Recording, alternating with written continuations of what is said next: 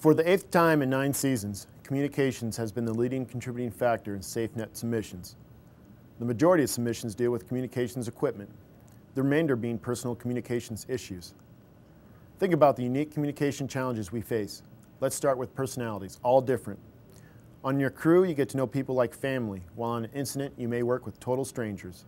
Each person presents a different communication challenge, and that's just the beginning. Let's add some stress, confusion, and possibly a malfunctioning radio system. Most of the time we can work through the problem, but when we can't, the outcome can be very bad. With aviation representing a huge component on most incidents, establishing effective communications is more critical than ever. Consider the challenge. You've probably never met the person you're talking to. They have a totally different view of the incident, and in some cases have never fought fire on the ground. However, they still need an incident briefing and an appropriate tactical assignment.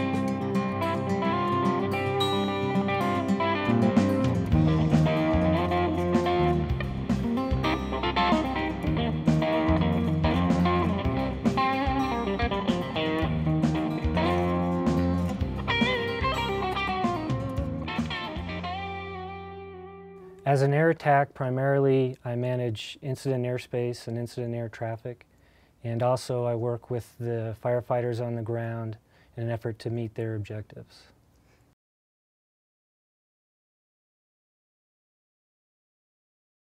An air attack has several capabilities and limitations as well.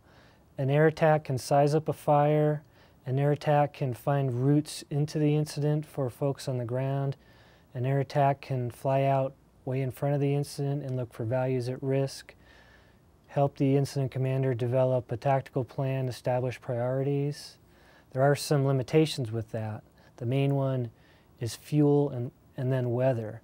An air attack typically can stay over fire for about 3 hours.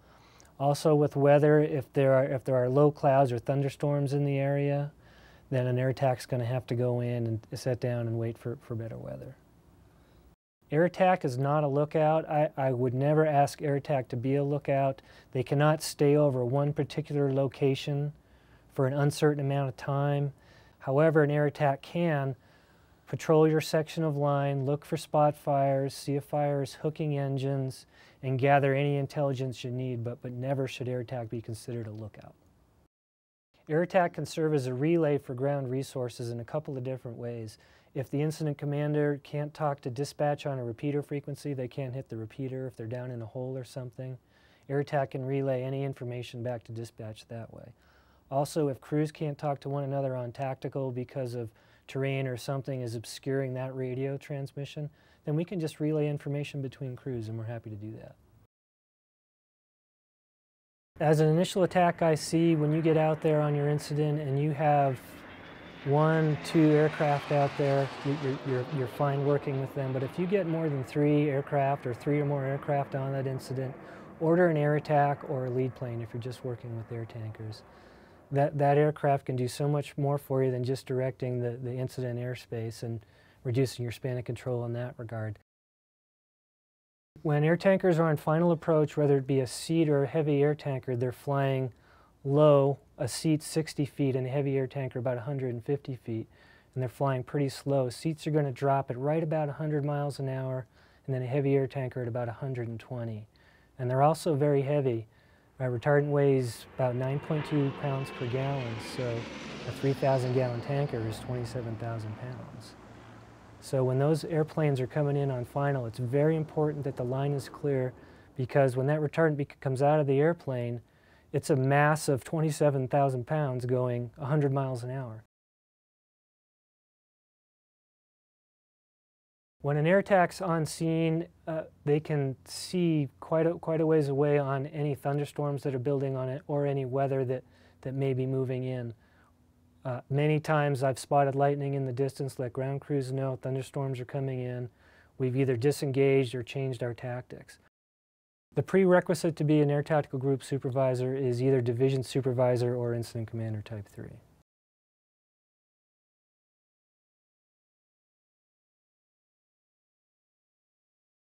Essentially, there are three main fixed-wing aerial supervisions. The first one is the air tactical group supervisor, who orbits the fire at about 2,500 feet above ground level and manages the incident airspace and coordinates priorities with the folks on the ground.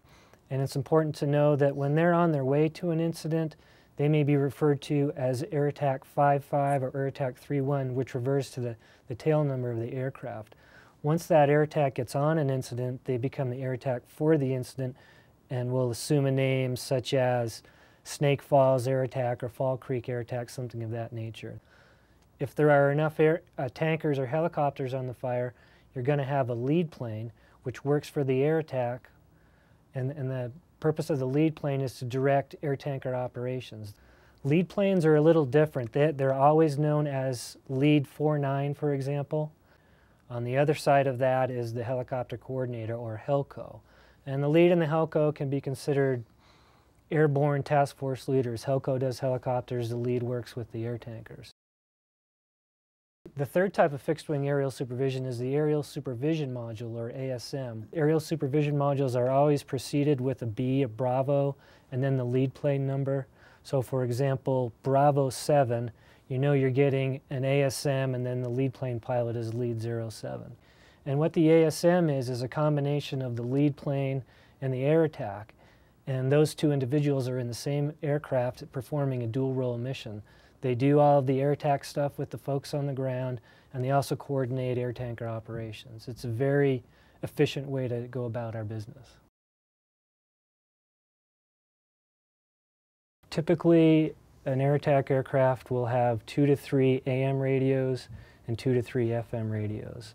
In a 3 AM radio configuration, we're talking to air traffic control if we're in the proximity of airports. We're talking to helicopters on a designated rotor wing Victor frequency, and we're also talking to air tankers on a designated fixed wing frequency. On the FM side, if we've got 3 FMs, we're talking to dispatch on 1 FM. We're talking to folks on the ground on a designated air-to-ground frequency. And then on our 3rd FM, we'd be monitoring command on large fires or perhaps a tactical frequency on smaller fires. It's pretty hard to keep track of who's talking to us because of all the radios that are going off. With up to 6 radios, it can be a lot of noise in your headset.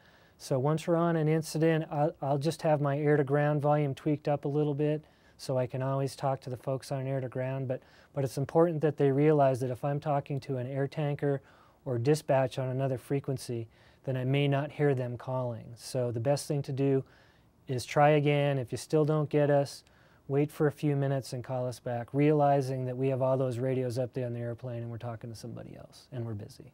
Hey, air attack, we are he's got that secured up there. If you can bring engine 3-4 down to where the two. I'd like you to start here and carry it into the existing retardant line. Roger that. And there. Initial contact when we arrive on scene is typically somewhat chaotic. There's a lot going on. It's an emerging incident. The ground crews are busy trying to figure out how to anchor into the fire and get established, figure out priorities. A lot of traffic between dispatch, so it's pretty hard to get a word in edgewise on the radio. In my opinion, the chaos is something to expect and you can learn to live with, but you can also manage it. You know it's coming. If you know aerial resources are en route to your incident, be prepared for them. Have somebody up on that air-to-ground frequency and have a plan for those guys once they get there, so we're not wasting a lot of time orbiting the incident when we could be working for you. One of the biggest pitfalls is conflicting priorities on large fires. You may have 3 or 4 critical divisions and everybody wants helicopters, everybody wants air tankers, but we can only do so much. We have limited capability in that regard. So it's important for the divisions to get with ops and figure out which is truly the top priority so we can focus on that. If you have multiple air resources and no air attack on your incident because that resource has been diverted to another start, think about setting some of them down. It's not safe to have all those aircraft in that airspace. If you have 2 helicopters, 2 seats, and a heavy air tanker coming in, make sure you've got aerial supervision on order, whether it be a lead, air attack, or an ASM.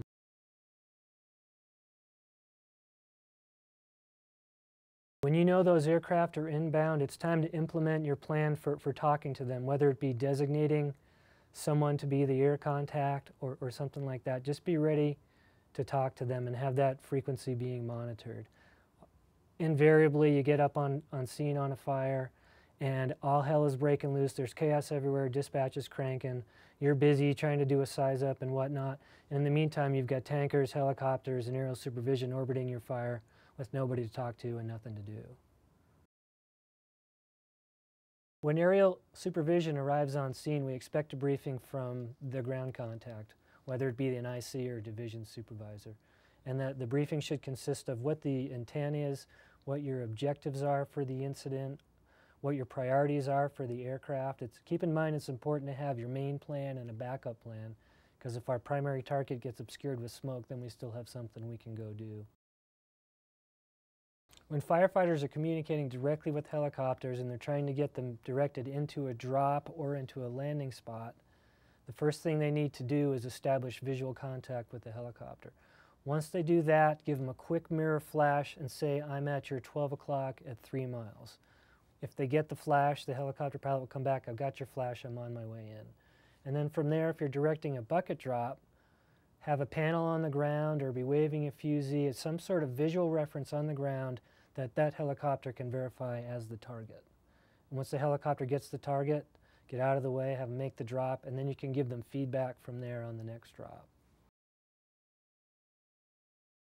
The best way to describe a target to aerial supervision is to use the fire anatomy.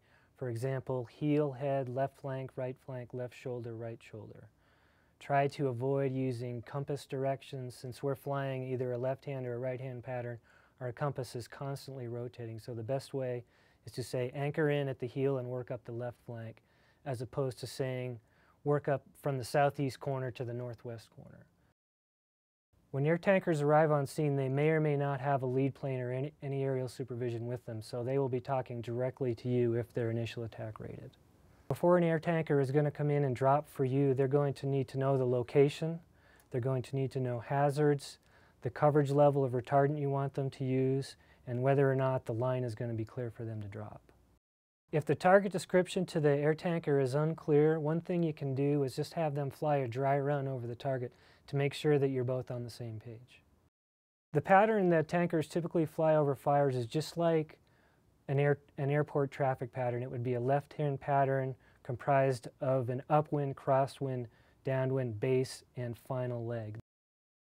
As a ground resource, you can do so many things for us because you're on the ground. You can get temperature, relative humidity, and wind information to the aerial supervision or to the tankers and helicopters working on your fire. Wind is very important for air tankers and helicopters for 2 reasons. One is the effectiveness of the bucket drops or the retardant. Once wind gets up to 20 miles an hour or so, retardant is not going to be very effective. It's all going to drift away. The other thing is the safety of the aircraft. In that kind of wind, there's going to be turbulence. If we're working in canyons and over ridges, there's going to be mountain waves and rotors, and it's going to be a detrimental effect to the aircraft to have them out there working in windy conditions. Also, as a ground resource, it's important to relay any information as to other hazards. Anything that would do damage potentially to an aircraft, whether it be snags that are really hard to see, or ridge that is obscured in smoke, maybe a cell phone tower that's really hard to see from the air. Any towers, power lines, anything that would hurt an aircraft at all, don't hesitate to give us a call and let us know that they're there.